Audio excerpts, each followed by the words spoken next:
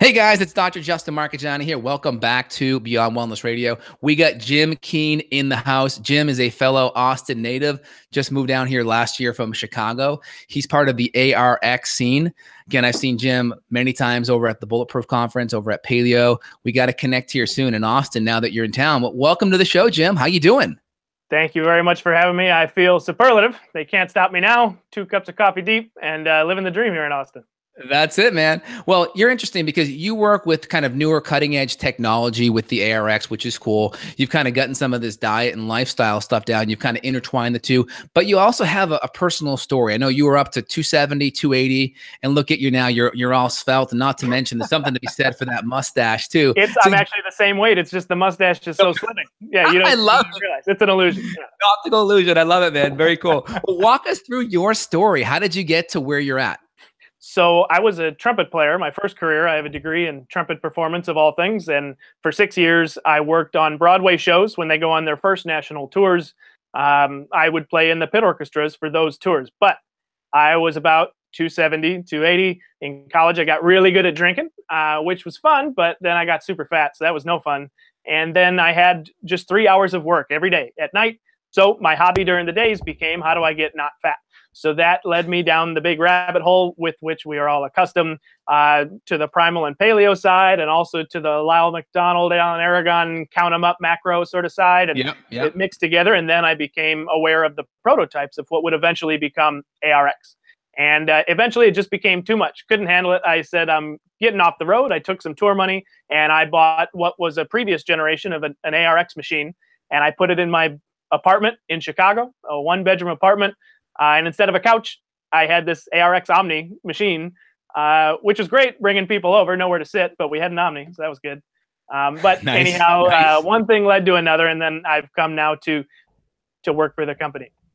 Great. So kind of walk me through kind of how the diet and lifestyle component became added in, because I'm always fascinated how people kind of arrive at optimal health. And some people take different journeys. I mean, you had access to this really awesome cutting edge, and we'll talk more about it, kind of isokinetic technology that really kind of shortens your workouts and allows you to kind of get your best bang for your buck there. But how did you incorporate the diet and lifestyle component? What did that integration look like? Well, the diet and lifestyle stuff, it was actually one of the big reasons for my career change was when I became aware essentially of circadian cycles and sleep. And that was my first big aha moment, was like, I am messing up. The show ends at 10:30 every night and I'm playing trumpet, bright blue lights and loud noises and like stress levels, and your heart's beating because it's got to sound like the cast album. You got to sound good all the time. And so it's a high stress thing at 10:30 at night, and that dog ain't going to hunt. So that actually learning about all this type of stuff spurred my inspiration to get off the road and do this. And then other than that, just reading all the books we all know and love, and just learning the reasons behind like plants and animals and good clean water and no blue light after dark and all these, it all kind of come together. And then when I got off the road, I started actually putting it into practice because I didn't know if it worked or not. I had read about it, but then you don't know who's blowing smoke and who's just selling things. And so then I tried it on my own, and some things didn't work, but some things really worked. And then in each area thereafter, I just became really enamored with those things that gave you a great return on investment. So in food and in sleep and in exercise, which is why I became aware of ARX and sort of joined that movement. Was just like, in this area, it gives you a great return on investment. So let's maximize that and really concentrate it. Love it. So kind of walk me through kind of where was your diet before? Was it kind of a standard American thing? And what were some of the first couple of shifts? Did you cut grains out? Did you just, get more good proteins in, more vegetables versus other types of starch? What did that first diet shift look like? You mentioned the lifestyle shift, which is kind of the circadian rhythm. I know Dr. Jack Kruse, you're a big fan of, and we know the circadian rhythm stuff. If you're out of harmony with it, it can create insulin resistance, just like eating too much carbs or grains can. But walk me through that diet transition you made first. Well, it was actually me bumping my head against the wall about 7 or 8 times in a row, like Einstein's definition of insanity. And I was just the eat less sort of idea, and I would count calories. And so we've all been there. Anybody who has a excess weight to get rid of has been there. So that's where I started, and that didn't work long term. So the first thing, I think this was back in 2008, 2009. I'm not exactly sure when the book came out, but I read like Gary Taubes, and that was was like a good calories, bad calories. And I thought, Good calories, bad okay, calories. that's Yeah. simple enough. I get that. I'm a smart guy. I can just sort of not eat carbs. And it wasn't really anything about food quality that I was focusing on. I was just like the early days of carb counting, like almost an Atkins style thing. And so that was the first thing, and that was successful. And a lot of people have initial success with that. And then, like a lot of people, your success sort of plateaus out. But to me, hanging out after that weight loss and plateauing, great success. Fantastic. Loving it. And so that was the first sort of thing. And that then leads down the rabbit hole. And there's lots of articles that are written about that and blog posts that are written about that. And so I was absorbing all that information and then slowly took that same basis and then started adding in some things I was learning about food quality. So it was that book, Jonathan Baylor, Yep. The Smarter Science Calorie of Slim, Delusion. and then the calorie myth later. Yep. That was great background information, a lot of research there. And then most recently, along that same line, is the Jason Fung type stuff I've been getting into about fasting and the metabolic scenario that's created in that context. So I really like that, and that all ties in well. And then learning a lot of other stuff along the way. Great. So just curious, just on the clinical side here, just give me a quick diet recall. What was your diet like, just from a breakfast, lunch, and dinner perspective before, and then just kind of walk me, where is it right now? So before, it was sort of at my 270 days, it was sort of anything goes with an emphasis on the seafood diet, right? Precisely right. And so I had no problem with fast food and deep fried stuff, and I just crushed that. And my torso was just this well-equipped cauldron of stomach acid that could handle pretty much anything. I was invincible. It was great. But I'd just get super fat instead. So that was cool. Love it. I had a lot of late night eating, especially when you go drinking. You got to have fourth meal and then sometimes fifth meal. So I just crushed that. I was real good at that. And so these days, I do more of a, like I mentioned before, a circadian approach of sort of a large breakfast, protein and fat primarily. And then if I'm going to do a workout later that day, maybe a little bit of carbohydrate. And then I have a meal right around 3 or 4 p.m. on a day when I'm in control of my schedule. 3 or 4 p.m., I'll fire up another sort of smaller meal. And I'm sort of weird. I like to mix breakfast for dinner. I don't mind having dinner foods at breakfast. I have no problem having a burger or pork chops at breakfast. I'm sort of weird that way. And I have no problem having, 6 eggs and a bunch of veggies in a bowl with some seasonings for dinner. And my girlfriend thinks it's weird, and I regret nothing. I love when I do bacon and eggs for dinner. It just really mixes things up. It's just awesome. See, yeah, it makes the mustache thicker too. More powerful. I love it. I like good saturated fat. Foods are good for that. Yeah. Very good. So I'm just curious, like when it's all said and done, like what do your macros look like? And you may not have run it through like a Chronometer or a MyFitnessPal, but any idea kind of where they sit, protein, fat, and carbs? Sure. So I do kind of a cycling thing because my ARX workouts, I get a whole week's worth of workout in just a one day. So typically I'll do 1 day a week of a very intense ARX workout. And so I usually have that be my carb day. So I'll work out fasted. And then as far as macros, I might go 200 grams of carb, 140 of protein, and the balance in fats. I don't add extra to really hit any macro goals these days. You're doing just like whole foods, like chicken thighs, like just real foods with real fat in it, right? Correct. Yeah. And then on normal days, I typically keep carbs by happenstance around 50 grams or fewer. Sometimes it's just sort of a steak and eggs, like an old timey bodybuilder would just like kind of eat steak and eggs and Brussels sprouts and broccoli and chew on some nails, and then that's it. And so sometimes I won't have any use for any sort of starches or fruits or anything like that. And I'll go for 5 or 6 days like that. And then it's time for the workout day. And I will kind of skip breakfast and do the workout fasted, tear up some muscle, empty out the remainder of the glycogen, and then carb up again that afternoon, being careful to leave 4 or 5 hours between the last bite and your head hitting the pillow. Yeah. Because I hate going to bed on a full stomach these days. I'd like to leave plenty of room there. And do you feel like you sleep better when you up your carbs like that? Or do you feel like it doesn't matter? You don't notice any difference with diet changes in sleep? I feel like it doesn't make any difference so long as I leave plenty of time in between dinner and bedtime. You notice a heating up effect. You burn through those carbs and you might start sweating a little bit more than normal. Those nights, I sometimes wake up at 2 a.m. having covered the sheets in sweat just because my body's still revved up from that.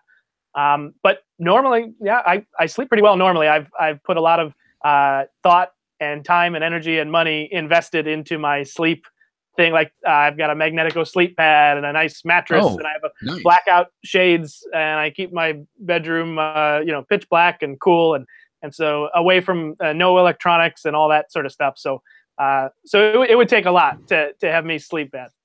That's great, man. Really cool. And then just curious, so you kind of got this diet stuff dialed in, anti-inflammatory, nutrient dense, low toxin kind of paleo template. And then walk us through, how did you start incorporating the ARX? And then also just give people just just a cursory overview of what the ARX is. And then let's dive in deep to what's actually happening scientifically there. Yeah. So ARX stands for Adaptive Resistance Exercise. And what ARX is a technology that we invented, that we produce, and that we ship out and sell that allows people to perform strength training, resistance training. So it's a tool for that purpose. And I was, still am, a big fan of high intensity training, which I heard about first from a guy named Ellington Darden. Has a book, has a lot of books, but one of them I got a hold of. 2007 was my first introduction to that. Very quickly, I became aware of a guy named Arthur Jones. And if you remember that name, he's the guy who invented the Nautilus line of equipment and also founded Medix. And so I read everything he's ever written. That took a little while, but I had a lot of free time. I was out on the road, just living in hotels. So I had a lot of free time to read. And so I became aware of the idea of brief and intense and infrequent exercise. The modern iteration of this is Body by Science, the Doug McGuff and John Little book. And so some of your listeners might be aware of Doug McGuff and Body by Science, and it's sort of a revision of the high intensity training principles. And so that was what I was trying to do. That's the protocol. That's the goal.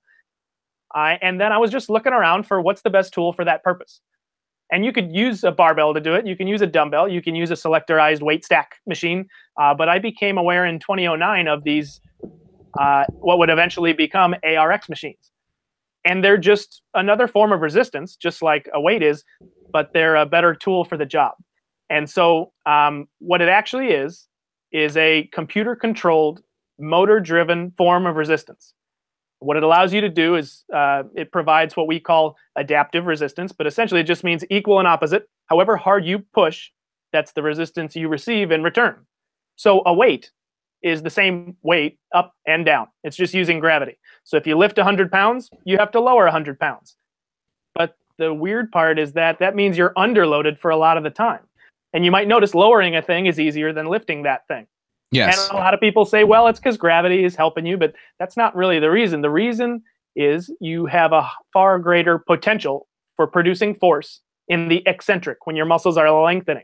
And that happens when you lower a weight. So for instance, you can control the descent of a far heavier weight than you could have lifted in the first place. And a lot of the research these days cites 40% as the number. You can lower 40% heavier than you can lift. Now, if you're using a weight, I would agree, you can control a 40% heavier weight on the way down than you could have lifted in the first place. But there's a big difference between lowering a weight and resisting an irresistible force. So with an ARX machine, it's moving at a constant velocity. The motor is moving you. It's man versus machine, and you're fighting the motor.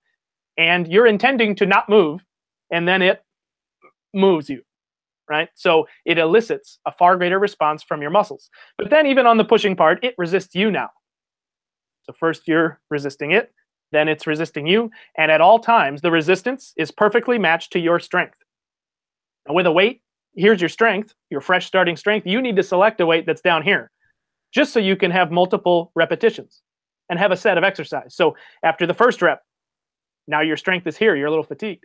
After the second rep, after the third rep, after the fourth rep, and you get all the way down until your strength is equal to the weight that you selected, but it took you like a minute or two to get there. So now that's the failure moment. That's where you can't move anymore, and that's where your set is done. But what if you could have a weight that matches your strength right away and then matches you each step on the way down? What if you had that failure intensity right from the very first rep and the whole way through? That's perfectly matched resistance. And it's because of that it's such a potent dose of the active ingredients in strength training: mechanical tension, muscle damage, and metabolic stress. So you take those three things, you concentrate them, and you get a better bang for your buck. I imagine it probably also decreases injuries as well because the weight's always within what you can handle your threshold versus your threshold drops 20%. Now the weight's 20% over. So I imagine you must see less injuries as well. That true? Precisely right. And the main two reasons, like you just mentioned, the first thing is it can never be excessive. So we've all experienced being in the weight room and the weight that you selected is all of a sudden excessive. Maybe because you picked the wrong weight, but maybe because now you're fatigued.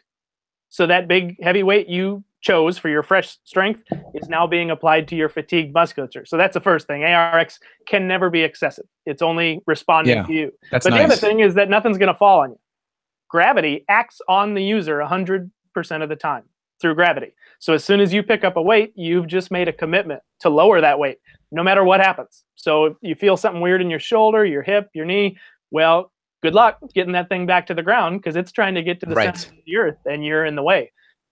But ARX can only act in response to the user. So it's very safe for that reason. Nothing's going to fall on you. It can never act on you unless you first act on it. And if you stop pushing, the resistance drops to zero instantly. Well, the cool thing I like about it is the feedback of the new screen feedback where you can see your power output. Yeah. And that's phenomenal because the cool thing about it is you can go back and you can look where you started the workout, where you ended it. You can see how you're progressing from previous workouts. And then isn't there like a threshold where when there's a drop from your maximum output, 20% or 30%, what's that threshold where, all right, you're done. You've hit that maximal threshold decline. What's that at? That's what we call inroad mode. And there was an idea from Arthur Jones. It means fatigue. Yeah. And you can program it to end after a certain number of reps, after a certain amount of time, or, and this is for people who want to be really targeted about what is the minimum effective dose, you want to induce a very specific amount of fatigue and no more. So what we have is the inroad mode that establishes a green work zone, and you could set it for any percentage you like. Let's say you set it for 50%. And what that means is whatever your maximum is, and you're looking at a screen right in front of you, whatever your maximum is, there's a green zone that is then established based off of that maximum.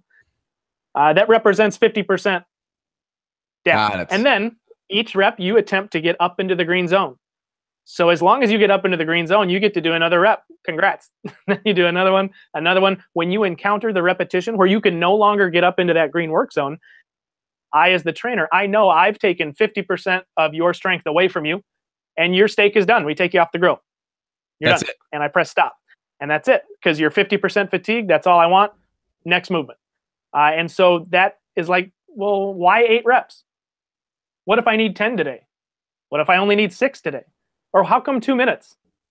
What if I only, I mean, people are very dynamic. They're not static with their recovery ability. So you're having a bad day. It might be only 4 reps. And I've taken half of your strength. And you just don't have it today. Why do any more? Why beat a dead horse? So we can measure that, which is very cool. And the other thing you pointed out was we have a couple of people on the team who are fans of Mario Kart from back in the day. And so Ghost Car in Mario Kart is where you do a run and then you race yourself in the Ghost Car and how you did before. So we thought, what if you could do that in your workout instead of just lifting for sets and reps? What if I could see as I was doing the workout, what if I could visually see what I did a week ago or 6 months ago or a year ago and compete against that guy? That's really cool. So we have the ability now to do that where I can pull up any workout I've ever done, put that up on the board, and then fight against it in real time to see whether I'm improving or not. I love that. That's so cool. Now you guys kind of started out with like a fixed type of device to start. It was like a kind of a straight push or a straight, with the arms or with the legs or a pull, correct? But then now you've kind of moved your way to a cable, so it's a little bit more of an unstable environment. Can you talk about that transition and what's on the horizon? I know we interviewed Keith Norris last year around May or so, and Keith is part of one of the founders that's behind ARX. So anyone listening to this interview, take a look at Keith's interview last year. But can you talk more about that transition and where are you guys going next? So it started out with, and the motor on this machine is still humming along from 2008. But imagine a forklift laid on its back. Yeah. And the thing just goes back and forth and you put a plate on it to put your feet and you put some handles on it. So with that, you can do a leg press and you can do a chest press and a row. A row. So upper body, push and pull, and legs. And that has developed over the years, 10 years later, a bunch of R&D into what we call our alpha, the ARX alpha. And it's the main sort of, when you think ARX, you think about the alpha. It's the maximum in efficiency. It's a whole body workout in 3 moves from the same chair. It's for the masses. There's zero learning curve. It's kind of like how people all drive automatics typically today. Yeah. And there's some people who drive manuals, and that's if you're an Yep. enthusiast. Yeah. If you're a car guy, or if you want to have that versatility and control. But most people, they just want everything done for them. Thanks. Yeah. Like, what's the easiest possible thing? Exactly. We even train people to drive using automatics now. So that's what the alpha is. It's all your major skeletal muscles, all the medical benefits of strength training, and off you go. Great, very quick workout. But then we, of course, ourselves and through a lot of people who are athletes or enthusiasts, weekend warriors, or people like that who wanted a little bit more novelty and wanted a couple more bells and whistles and different angles of things. So then we created the Omni. That was the second of the two machines that we offer. And the Omni is like the manual transmission. It's a little bit more versatility and control. And there's anything you can do from a cable pulley machine, you can do from the Omni, but it still has that motorized resistance. That is the real driving force behind the technology. So a pull down with any attachment, angles of chest press, a belt squat, a deadlift, Romanian deadlift, compound row, biceps, triceps, shoulders. It's got all that type of stuff. But again, for my parents and my grandparents, it's just alpha all the way. It's just sit down, ma, push, pull. All right, go live your life. See you next week. And then week after week, ma gets stronger, provably in the data. So those are sort of the difference between the two that we have now. Right. So one's more fixed, one's more of a cable type of environment. What's happening next? Can you share what the next evolution is going to look like? Well, at this point, we're sort of the next evolution.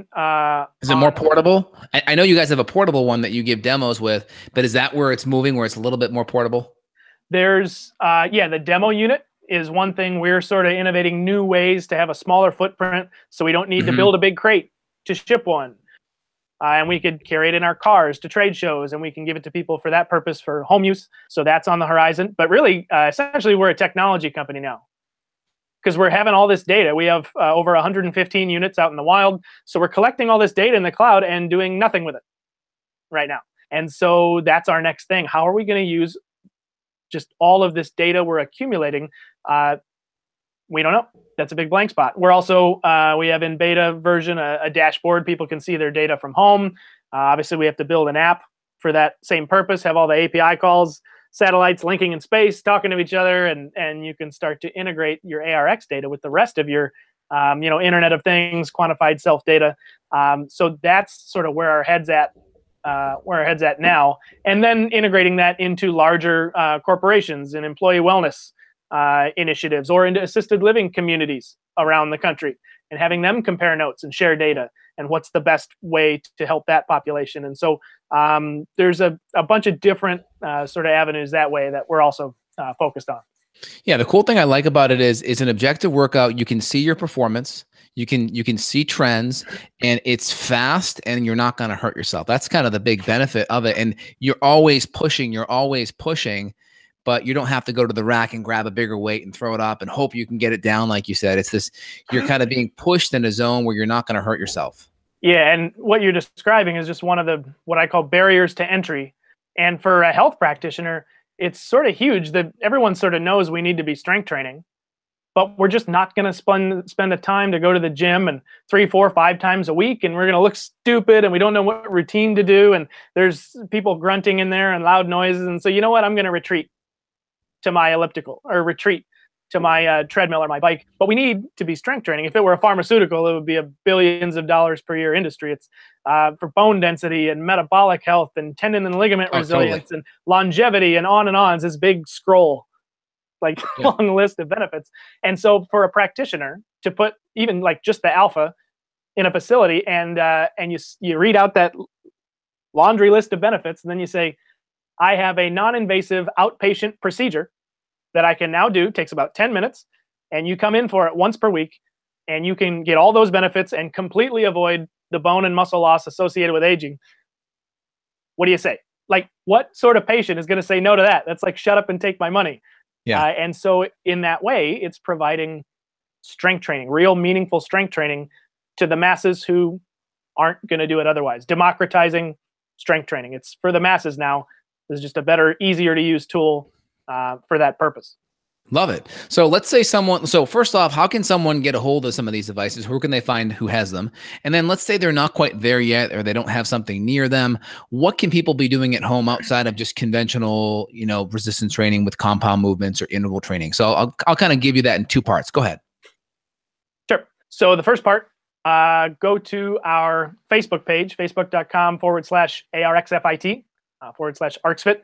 You can just shoot us a message. Let us know where you are, and we'll connect you with whomever is closest. And that's probably the best way to figure out where one is near you. And the other thing, what to do if I don't have an ARX near me, or I don't have the wherewithal to go use one, what do I do? The first thing I would do is go check out either the book, Body by Science. You can get on audiobook or regular book, whatever your flavor. Read that book as just a primer. If you know nothing about strength training, or even if you have a little bit of a background, still read that book as a good primer on what to do and why. So that's the first thing. That's great. And then whatever routine you end up doing based on what you learn in that book, I guess the important thing to realize is a misconception that we fight with all the time is the idea that more is better. And people think that more is better because they imagine that the benefit, the good part, happens during the workout, while they're burning the calories, while they're on the bike, while they're doing the thing. That's when the good stuff's happening. And that's just not true. The workout is the stimulus, and the adaptation that we want, the muscle development, the bones, tendons, ligaments, all that happens while we're resting and recovering. So when you go to the gym, just realize the good stuff isn't happening in the gym. And so more is not better. And basically, for some more specifics, I would just recommend that each workout be a full body workout, just for return on investment purposes. And while it is, you can do 6 days a week and do the bro split, Mondays chest and Tuesdays biceps and back, and Wednesdays, you could do that. But we're talking about return on time investment and less wear and tear on the joints. And I'd say 2 times per week max. Just go, like, the workout should fit around your life, not the other way. So a full body routine that prioritizes multi-joint movements, so compound multi-joint movements, like a leg press or a belt squat or something similar for the lower body, a horizontal push-pull and a vertical push-pull. That's a good basic starter routine. Those 5 sort of things constitute a full body workout. And my basic recommendation would be trying to, again, find the minimum necessary dose, the minimum effective dose, would be 1 set of each thing. And if you're using free weights and you're not being too hardcore about it, okay, do a 2nd set of each thing. That's fine. Not going to kill anyone. Just do a couple rounds of that. Select a weight that permits between 8 and 12 repetitions. If you get to 12, make a note to increase the weight for next time.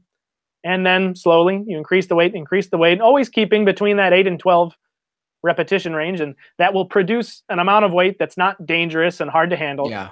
And is not unmeaningful either. So it's a good sort of happy place. And even that's like your 80-20. That'll get you a lot of the benefits of strength training. And once you have more competence, and once you're convinced that it's safe and you're into the groove of it after 3 or 6 months, then you can branch out and do as you like. But that's good to build a base if you don't have access to an ARX machine. And you like a longer contraction, so like a 7-second kind of contraction. So you're really stimulating the lactic acid and the growth hormone. Is that correct? Yeah. That longer contraction? Yeah, so long as you're eliminating momentum. You're in control of the weight the whole time. And if someone's used to using momentum at all, you don't need nearly as heavy of a weight, because when you just take away all momentum, it's amazing how much harder that weight becomes to push. Right. Precisely right. So if the goal is to lift some weight, you're going to, the goal is external. I'm going to do whatever I can to use momentum and lift this weight. But you have to reverse your perspective. The goal is in your body. And we're just using the weights as a tool. I don't care how heavy the weight is. I care what's happening in the body. So to your point exactly, you can use far lower amounts of weight, which makes it safer, which is good, because weights are inherently dangerous. So yeah, less weight and really control it, because the goal is in here, not external. Right. So some kind of a push or pull, something in the frontal plane here where you're pulling down straight, a hip extension, a knee extension, just things like that really hit all those different vectors there. Is that true? Yeah. The most consolidated routine you could do and have like kind of your 80-20 effect would just be like a leg press a chest press, and a row. Even if you did those 3 things intensely and focused, I'd maybe call that 70-30. It's better than sitting at home. That's great for longevity and all the rest. You could add 2 more upper body movements to that to make it a little more rounded out. And then if you wanted to expand that, then you could talk about some of the single joint things like leg extension or leg curl, or typically it's young males, but people who just do some biceps, do some triceps. Bros, don't let bros skip biceps. So exactly, you can fire exactly. Up, just polish the guns every now and then, and get your life together like that. And but yeah, so that's what I would recommend. Try to make each workout be worth your trip. Full body workout, focus, be intense but safe. Awesome, Jim. Is there anything else you want the listeners to know that you think is important? Yeah, I think the ARX stuff, I've kind of explained what we're doing and why we're doing it. And of course, all about that. I changed careers to be part of the ARX movement. Team. So I'm into that. But as far as a takeaway for your listeners, because I keep forgetting it myself, how important it is to prioritize sleep. And no matter how much you learn about it, seemingly, at least this is me, maybe I'm just slow. And no matter how much you learn about it, it tends to just eventually get neglected until you wake up one day and you're like, why am I eating 30 minutes before bed? And how come I'm going to bed at 11:30 after watching some movie? And how come I need to go to bed earlier. I need to get the electronics out of the room. I need to make it pitch black in here. I need to not go out so often, or whatever you need to do. When you start sleeping really well, everything is better. Your decision making is better. Your thinking is better. So, and you grow better from your ARX workouts. And your growth, your sleep, that's where more is better. That's where the good stuff happens. Whatever change you want in your body is produced while you're sleeping. So get the hell to bed is my main advice. Makes sense. And we get growth hormone tapping out between 10 p.m. and 2 a.m. So get in bed. The hours on the other side of midnight count for double. So keep that in the back of your mind. Maximize your hormones so you can grow outside of your workout. Love it, Jim. All right, man. Hey, appreciate it. ARXfit.com. Check out the Facebook page as well. And Jim, can people follow you anywhere? Well, my personal Facebook page tends to get a little wild and woolly, so you can follow me, as you know. So you can follow me. I'm the guy who does the ARX posts for Facebook. But, of course, family show language. And so you can follow me at ARX's Facebook page. That's probably the best way to get my takes on the latest and greatest in the health and wellness and technology field. I love when you manage it and you have people that have silly posts and you kind of comment on it and then you do a screenshot of it. Oh, that is just... I am not immune to messing with the trolls. I got to avoid boredom too. You know, I gotta keep myself busy. So that's always a fun time. You should never feed the trolls. I love it, man. Very cool. Well, Jim, appreciate it. Jim Keen, phenomenal. We'll have the show notes up and everything below. Any last place to send the listeners at all? Just arxfit.com. We have a bunch of videos and resources there. Check us out. Reach out via personal message at the Facebook page. It'll be me answering that message. So if you have any questions for me personally, just shoot ARXFit a message and I'll get it. And then, that's probably best. And I look forward to hearing from everybody. And if you want to troll Jim, you've been warned. Thanks for coming on the show, Jim. Really appreciate it. You take care. Right on. Thanks, Justin. Bye.